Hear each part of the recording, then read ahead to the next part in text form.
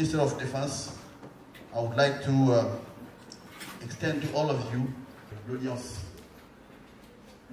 Parce qu'elle suscite à moi trois ingrédients, mais plusieurs administrations et agences nationales qui ont un rapport avec l'action de l'État en mer. That can help to tackle, to deter national synergy. At the national level, we need a synergy, which can be seen here by many partners. And that's, I mean,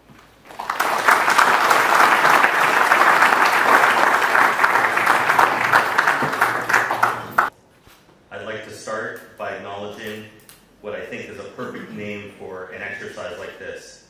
Obangame means togetherness in the Fang language spoken in this region. And togetherness is at the heart of what this exercise is all about. Together in planning, together in action, together in enhancing our collective abilities. As you all know well, there are many serious threats to regional economic security and fragile maritime ecospheres. Illegal, unregulated, and unreported fishing is a key driver of global overfishing and puts food security and regional stability at risk. Other threats like oil bunkering, environmental degradation, weapons smuggling, human trafficking, and piracy present threats that affect us all and are not relegated to one country or one region.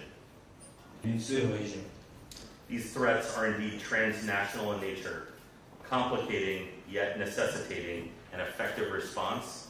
The robust information sharing aspects of this exercise gets after the problem sets by enabling timely, robust intervention by combined maritime security forces.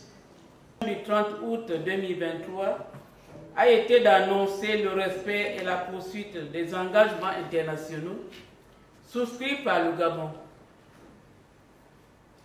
Dans le même élan, le gouvernement américain réitérait officiellement le maintien du choix porté sur le Gabon pour habiter cet exercice en 2024. C'est donc pour moi un réel plaisir de vous accueillir à Libreville et au nom des plus hautes autorités de la République, en tête desquelles le président de la transition, président de la République, chef de l'État, chef suprême des forces de défense et de sécurité, le général de brigade Brice BROLL Obangame, de vous souhaiter la plus chaleureuse et cordiale des bienvenues.